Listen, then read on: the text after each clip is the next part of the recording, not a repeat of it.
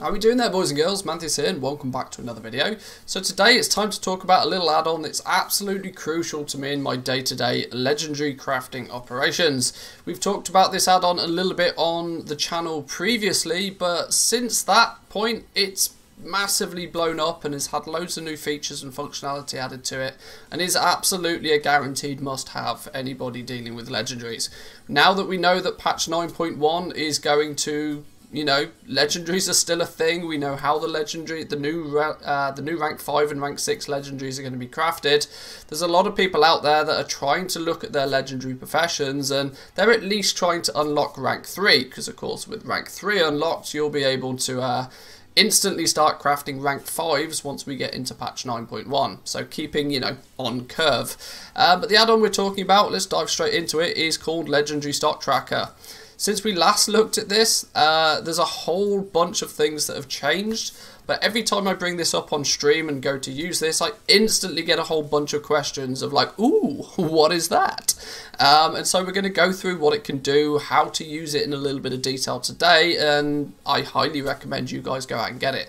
Now, first and foremost, how do we get it? Well, if you happen to use CurseForge, or well, I'll leave a link to this down below. You can download it with whatever add-on client that you use, but Legendary Stock Tracker is now relatively easy to get your hands on. Just a simple CurseForge LST Google search, it will now pop up, and it's doing all right. It's now had nearly over 11,000 people have downloaded it since it was implemented into the game, and I can guarantee most of those have made a fair amount of gold with the legendaries, in some part because of this add-on. It's a very, very helpful tool to have in your toolkit.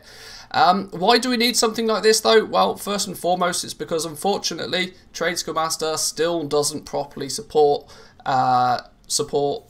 legendaries. It's still soon to come. They're working on it apparently, but it's still being, it's slow. It's hella slow.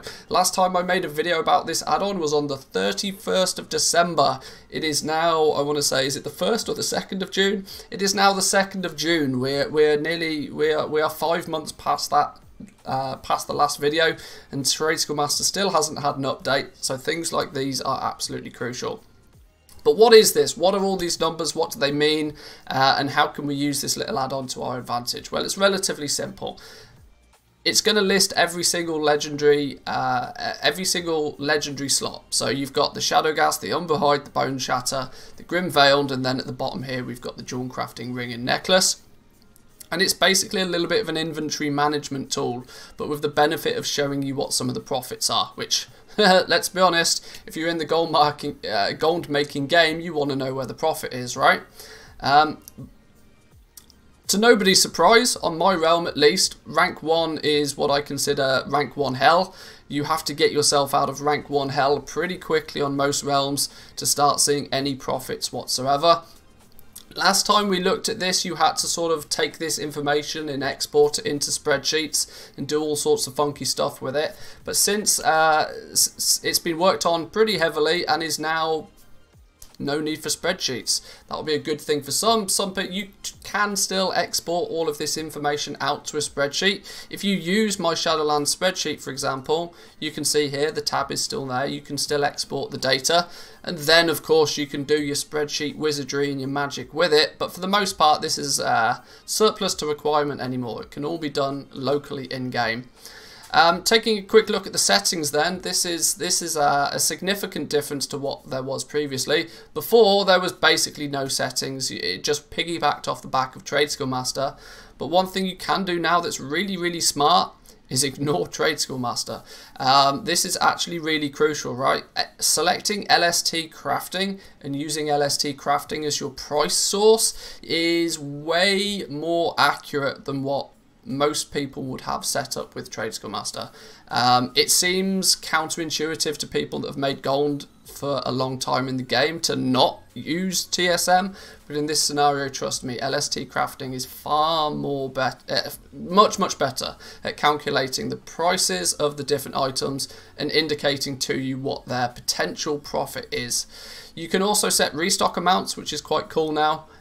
You can say, right, I actually want to stock 1, 2, 3, whatever, however many of them that you want to stock, and you can set things like the minimum profit before restocking.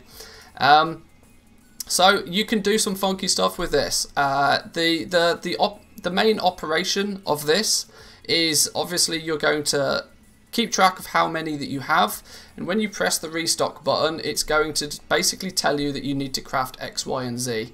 Now, previously, like we said, you got to go into spreadsheets, you got to do all sorts of crazy stuff, but that's not essential anymore. If you happen to be like me and have an auction house character and a crafting character, let's jump over to our crafting character here.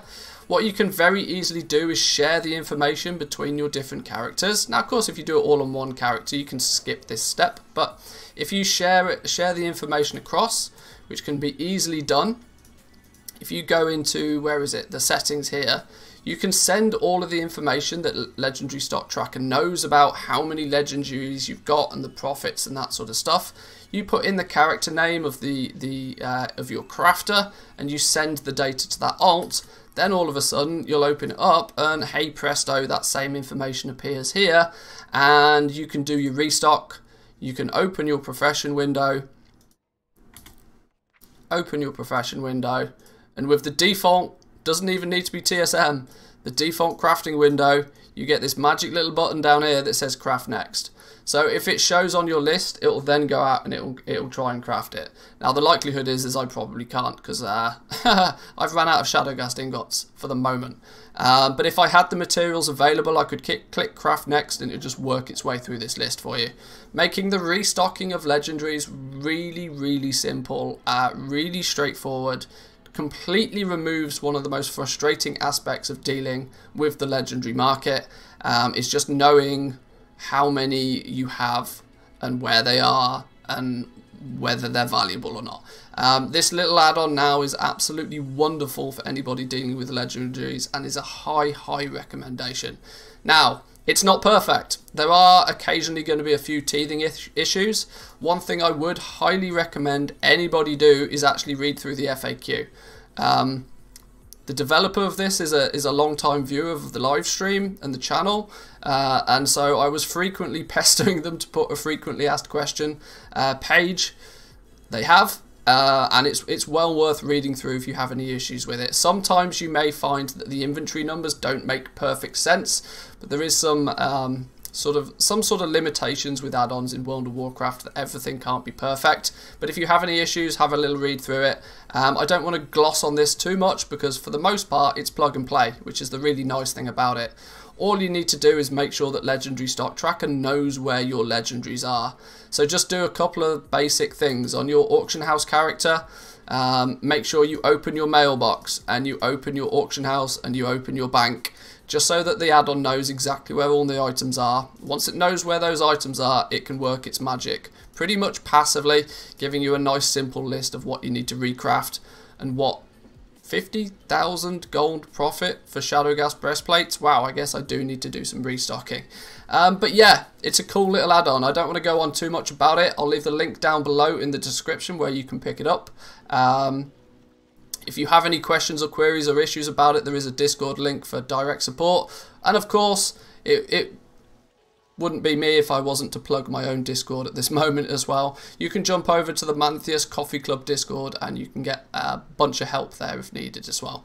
But I'll leave it there for today, boys and girls. I hope this is useful to you. The add-on has saved me so much time, and with people trying to get on board with legendaries and rank up relatively speedily so that they're ready for patch 9.1, it's all the more beneficial. So go out there, have a little play with it, get crafting your legendaries, and happy goal making, boys and girls. I'll catch you all next time. Peace!